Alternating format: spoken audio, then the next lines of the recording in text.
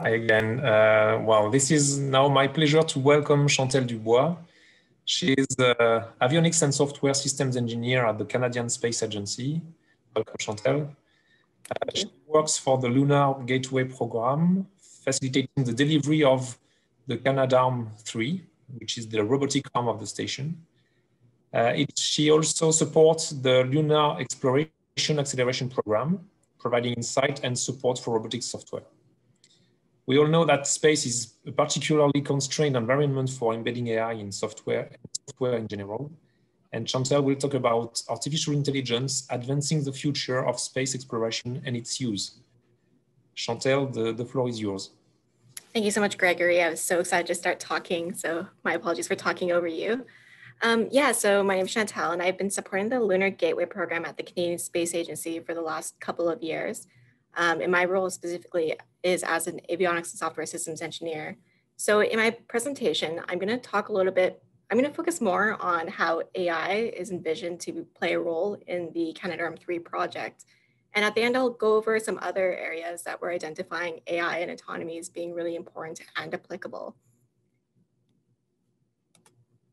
So to kind of set the groundwork for what Canadarm3 is, I'm going to talk a little bit about the family portrait of the Canadarm robotic systems. So in 1981, Canadarm1 was deployed, and this was a robotic arm that was deployed on the space shuttle program. So this arm was mostly crew controlled. It wasn't autonomous in any sense, and it operated until 2011. In 2011, we then deployed Canadarm2 on the International Space Station, and it still operates today.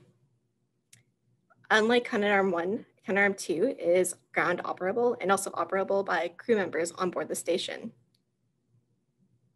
I always like to share this photo when talking about the Canadarms, just because I think it's really interesting. As you see that there's a 10-year overlay in when Canadarm1 and Canadarm2 were in operation. And so there was opportunities for them to work together. And in this image, you'll see that Canadarm2 is handing over a metal pallet to Canadarm1 for loading into the space shuttle cargo bay. And during this operation, Chris Hadfield, one of Canada's most well-known astronauts, was controlling Canadarm1 from within the space shuttle.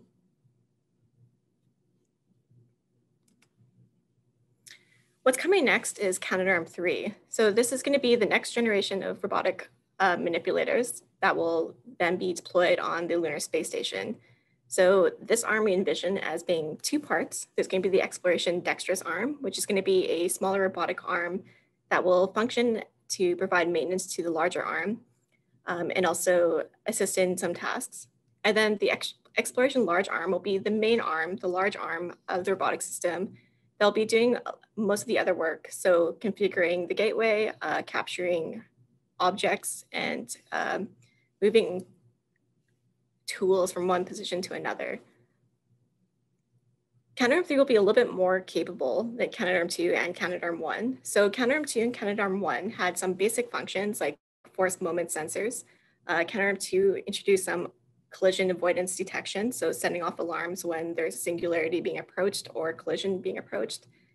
And Canadarm3, we believe, will have more capabilities in the sense of it'll probably be aware of its environment with 3D visual sensing. One of the main differences with Canadarm3, though, is that it'll also be nominally autonomous in nature. That is, in the long term, we want to be fully autonomously operated, and crew and ground will only intervene when it's necessary. The launch of Canadarm3 is expected in 2026, and it's being planned for a 15-year lifetime. Some more groundwork I want to set is what is the Lunar Gateway? So Lunar Gateway will be a science outpost that will orbit the moon. So very similar to the ISS, although about 1/6 of the size. Currently, it's a NASA-led project. CSA is contributing with the Canadarm3, but we also have participation from the European Space Agency and the Japanese Space Agency, JAXA, and they'll be providing a habitable module. So why are we doing this? Why are we putting a space station around the moon? Well, Canada is one of the participants of the Global Exploration Roadmap, in which several space agencies from around the world are collaborating together to work towards the goal of eventually putting humans on Mars. And so on the way to that plan, on the way to getting humans on Mars, it's been identified that returning to the moon is a big part of this. So that means going back to the moon by putting a space station in orbit around it and using that as a platform to further analyze and understand the deep space environment, especially as it has an impact on the human body. A part of this is also surface operations on the lunar surface. So exploring more of the surface and doing more technology demonstration to prove our capability to eventually go to Mars. So that's in the more near term, in the 2020s, and then hopefully in the 2030s, 2040s, Mars can be the next step. So where's the Lunar Gateway going to go? It's going to be around the moon, but it's going to be in a near to linear halo orbit. And this orbit's a little bit unusual as it is highly elliptical, as you'll see here. At the closest point to the surface, it'll be about 3,000 kilometers above the surface. And from the furthest point, it'll be about 70,000 kilometers from the surface. And it'll take 1 full week or 7 days to orbit the entire moon. This is a really interesting orbit because it's going to be, it presents a really interesting point for performing science. It also provides better communication with the Earth. It'll also be a good opportunity for surface operations. So being able to deploy things when it's close, being able to communicate when it's further away. It's also an environment that's more representative of the deep space environment, which is of very high importance when we're talking about sending people to Mars.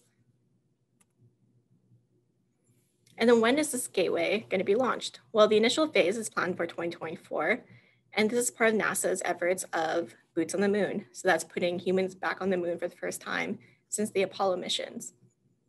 During this initial phase, only the most essential modules of the Lunar Gateway Station will be sent up. So this includes the power and propulsion element, the habitable module called HALO, the lunar module, and the human landing system, which will take astronauts to the surface.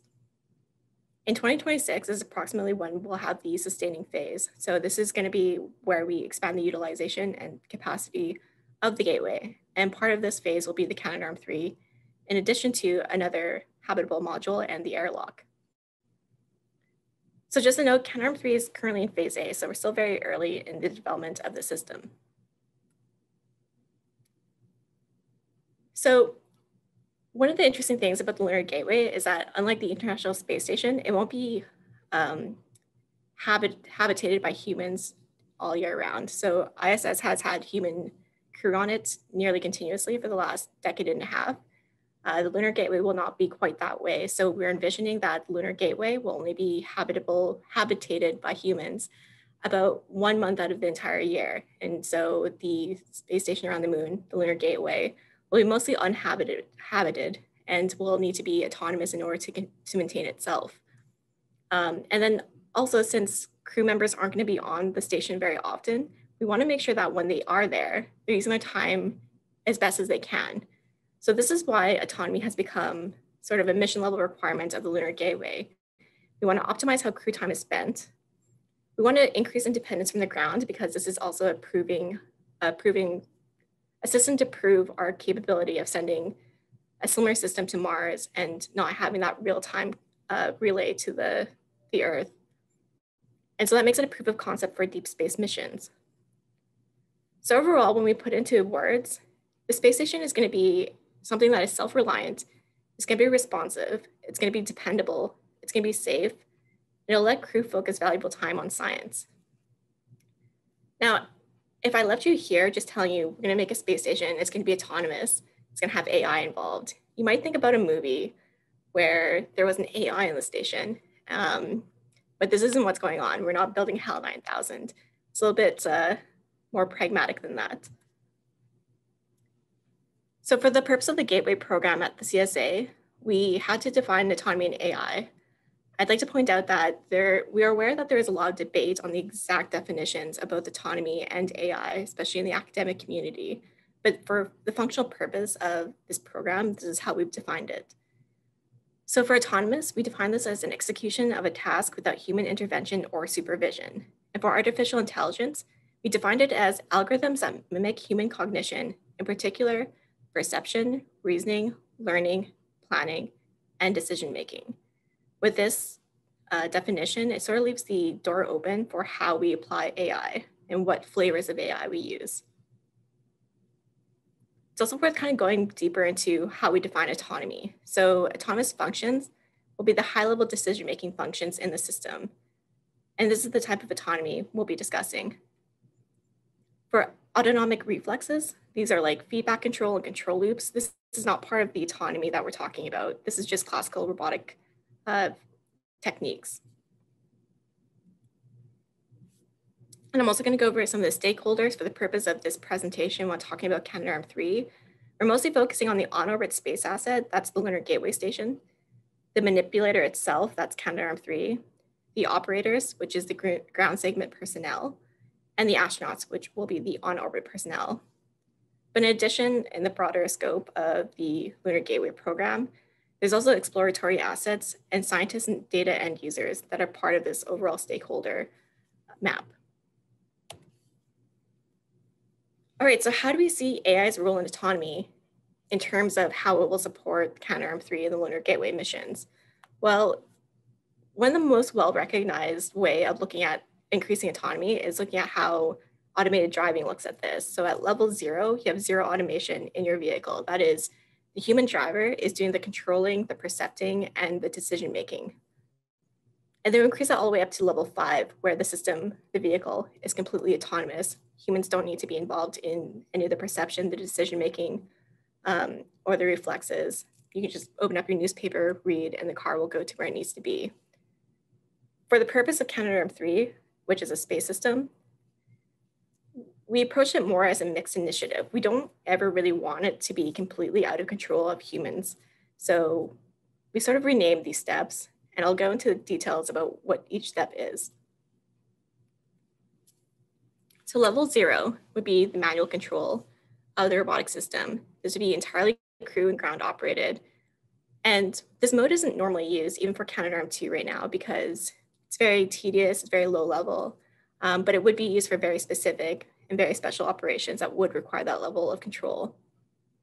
For Canadarm2, the perception that's available is camera views, 3D models, and moment force sensors that advise the operator of what's going on. The reasoning, though, is done at the operator level. They're assessing the situation based on available data, and they're interpreting the data themselves.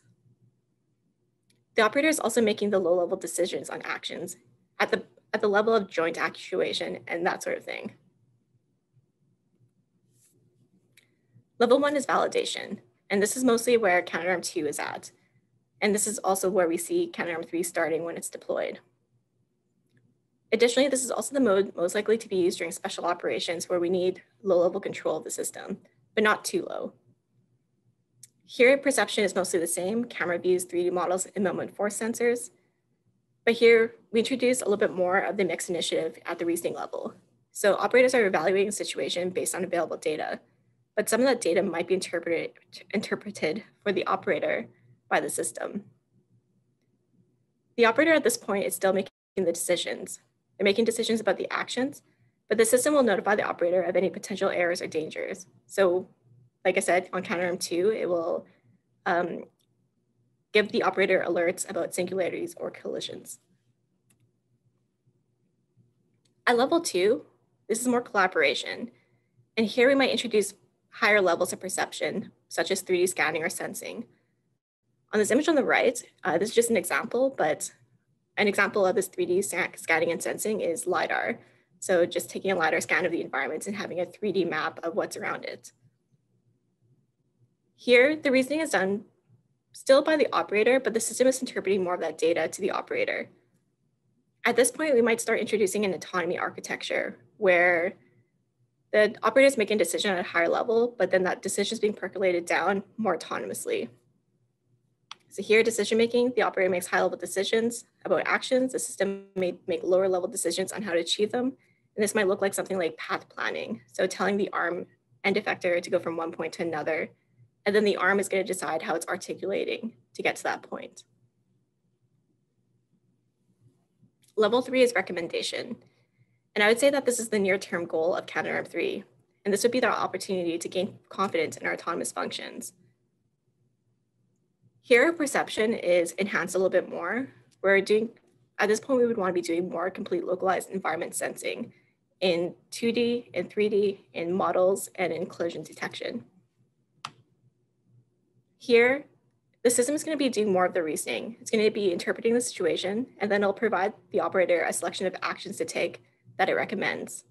However, the operator is still ultimately making the decisions. Additionally, at this point, to support this level of reasoning, more complex onboard capabilities to process information would need to be available. Level 4 is operator supervision. So in addition to the perception that we would have for the last level, we would probably also start introducing edge processing and sensing.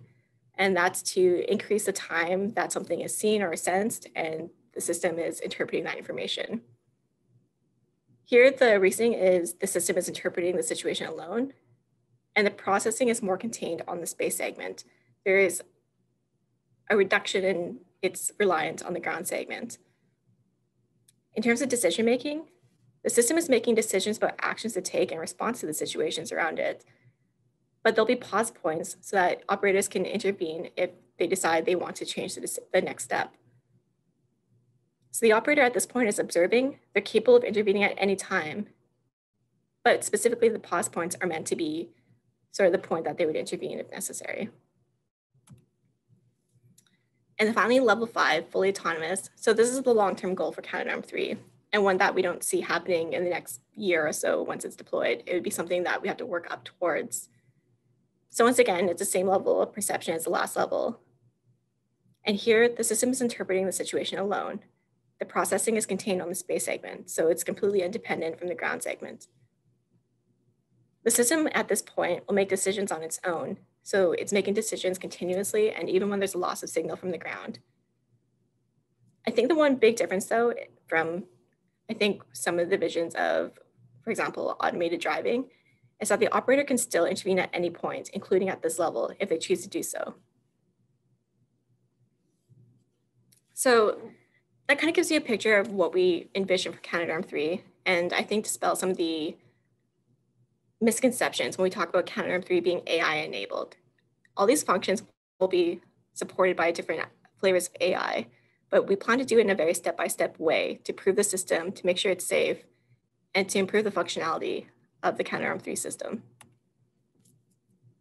Some related activities I want to also mention that happen at CSA that either directly or indirectly support the Canadarm3 program. The first one I'll start with is the MSS application computer. So this is a computer being used in conjunction with the Canadarm2 system. So this is a computer that can produce and read human readable script and perform some vision guidance applications. So there's a vision guidance system with pose estimation. It performs a scripted task, and then the operators are involved and provide authorization in between motions. Another activity at the CSA is the System of Autonomous Planning and Intelligent Execution Technologies, otherwise known as SAPIENT. So this is more of like a breadboarding system, and it's at TRL level 4. And what you see here is a system where we can give it a high-level task. So here it says Berth ORU1 to Gateway ORU Interface 4. So it's taking one object from one point and then moving it to another point, and that's how it's being explained to the system. The system then breaks down that task into lower-level tasks. And then you'll see here, it creates a timeline of each individual task and when it will be completed. The system is also meant to repair tasks if something changes, if it needs to go back and redo something. It's supposed to be responsive to the actual actions being taken. So this is something that I think is really interesting and is a big part of the Canadarm3 progress. Another activity loosely related is anomalous behavior detection in spacecraft. So for the spacecraft that the Canadian Space Agency manages, there's quite a number of them, and each one is producing increasingly complex sets of telemetry data, which need to be analyzed by our ground operators. And for the Gateway, we're also expecting this to be a thing as well, where there's gonna be tons of data generated, and sometimes making sense of it is gonna be difficult. So for this particular project, and this is one being managed by my colleague Henry Liu, he's going to be modeling nominal system behavior of spacecraft, so something like a satellite. And when in the future, after this modeling is completed, when the spacecraft starts producing telemetry that's creating a model of behavior that's off-nominal, then it'll be able to inform operators of that off-nominal behavior and prepare them for correcting that anomaly. So this is addressing challenges in managing the overwhelming volumes of complex telemetry data and the increasing number of space assets that we have to monitor. Another activity is the pose estimation of targets using non-ideal camera views. So this is envisioned to be a system where if an ideal camera view is not available, so something that is orthogonal to the target or has a very clear direct view of the target, if that view isn't available, operators have to use non-ideal viewing camera views to try to estimate the exact location of a target. And this is very difficult to do for operators. So this system will be able to use the non-ideal views and then create a pose estimation of that target and hopefully improve performance over a human operator. Now, there's systems engineering challenges when trying to introduce autonomy and AI into a system, especially in the space sector. So in terms of safety, most AI applications or most AI algorithms are non-deterministic. We need, in the space sector, we need it to be deterministic. We need to know when it's going to come to a decision and how it comes to a decision. So this is already sort of an interesting obstacle for us to deal with. Certifying AI-driven safety critical systems is also a new area for most of us. So we're looking at a crawl, walk, run approach. So introducing a more automated system supported by AI, but doing so in conjunction with an already existing system that isn't AI enabled. And then just seeing at the same time how they're both performing. At this point, the AI system won't be actually making decisions or taking actions. It's just producing an output that we then analyze. For the walking point, we would start kind of combining the two and testing more of the output of the automated system against the non-automated system, and then proving that it's performing the same. And then run is when we finally decide we're going to go with the AI system or the automated system, and we're going to start using that one nominally. Another thing to look at is black box approaches. So that is bounding behavior of our AI-powered systems, making them so that they're only doing one specific task, and then having well-defined input and output. And that way we can better understand if it's behaving the way we expect it to. Additionally, we need to prove that there's a net gain in safety and functionality. So we don't want to be introducing AI or autonomy where it's not needed or where it's not actually providing this net gain. Configuration management is also a new area for these sort of AI systems. So doing data management or configuration management of data and metadata, and then recertifying a system when new data is used to train it, because training is not likely to be a one-time activity. And the system does fundamentally change when you change the data that's trained with. Verification and validation is also an interesting topic because for the space environment, especially for something that isn't built yet, there isn't a lot of data already to use. So accessing relevant training and validation data is something that we need to consider. And then finally, training and computational resources. It's not realistic for us to expect that we'll be able to train the system on orbit. It's simply not safe, it's expensive, and it's very limited in terms of power and computing resources. So we envision that the models will be trained on the ground, and then that model will be uploaded to the space segment. So in summary, Canadarm3 is one of the examples of where AI can be applied. Its autonomous operations is a mission objective of the Gateway program, and likely the autonomy functions will be supported by AI. AI's applicability is being recognized for other space applications. So here I just mentioned things related to robotics or spacecraft, but this isn't just Canadarm3 robotics. Earth observation and data analytics at the Space Agency are also using AI in some flavor. And of course, introducing AI will create novel systems engineering challenges in the space domain that we're currently exploring. And that's it for my presentation. I'm happy to take any questions.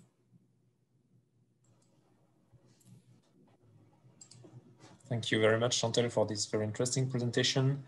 We have only a few minutes for questions, but we can ask them. May I just start with one question regarding acquisition of data?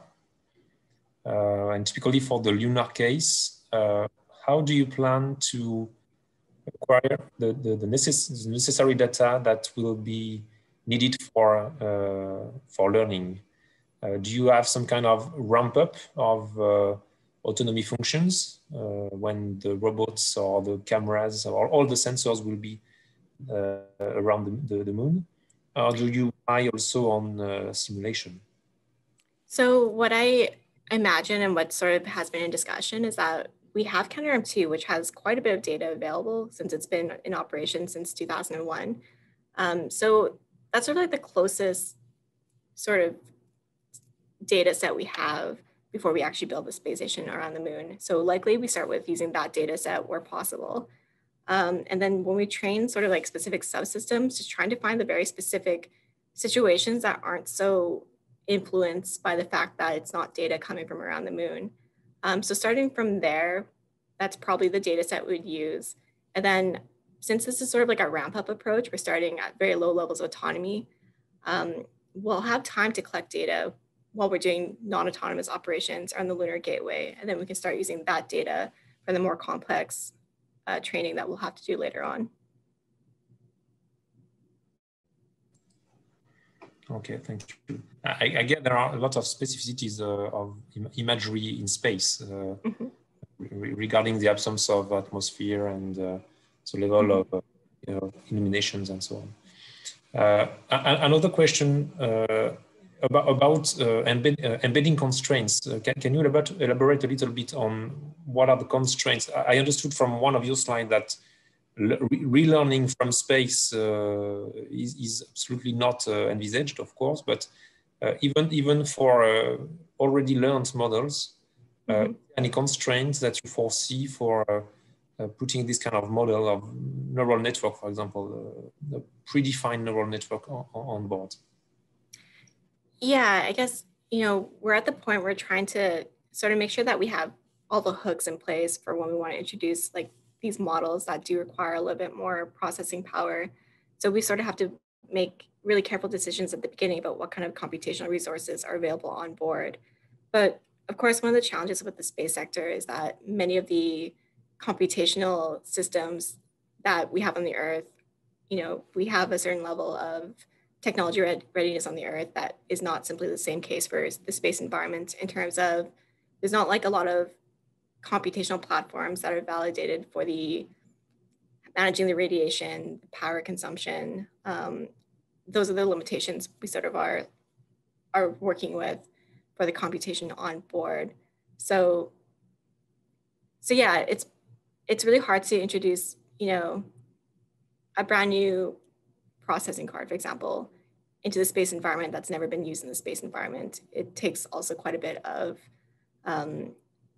slow validation that system will work as intended as well, just simply because the space environment is going to introduce a bunch of new problems that are more hardware specific. So things like bit flips or degradation of the performance. And when we're kind of combining these two sort of challenges, so the challenge of having computing platforms on orbit that are, trying to manage surviving in the space environment, but also introducing something that's complex in terms of software and computation.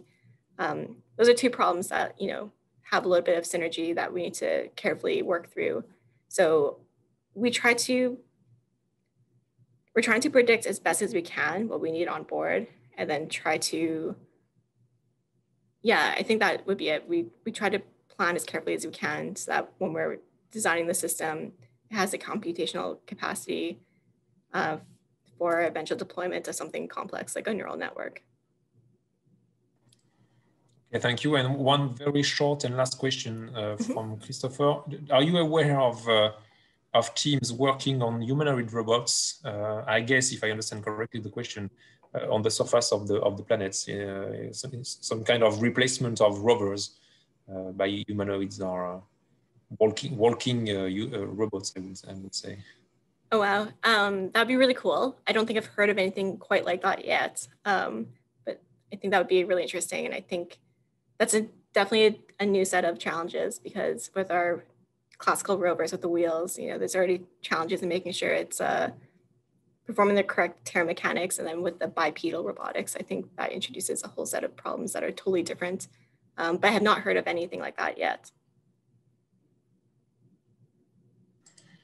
Okay, thank you very much, Chantelle. I think we are closing the session right now. Thanks again for your interest in presentation and questions. See you very soon. Bye bye. My pleasure. Thank you.